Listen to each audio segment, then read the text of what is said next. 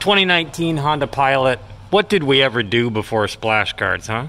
What did we ever do before these unnecessary splash guards? I'll tell you what we did.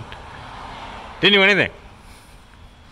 We didn't do anything. We just left the bottom of the vehicle alone, and we didn't need any of this crap. But nowadays, they're like, oh, sound deadening, sound deadening.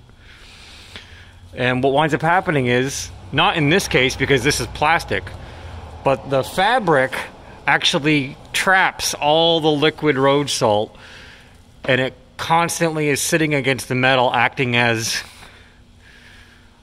a corrosive agent. And when you drive through rain or a car wash, it gets wet, it starts rusting out the bottom. This is 2019 Honda Pilot. I'm not complaining about the design of the bottom. I'm just saying these are unnecessary splash guards. Like, look at that. There's one on this side, right?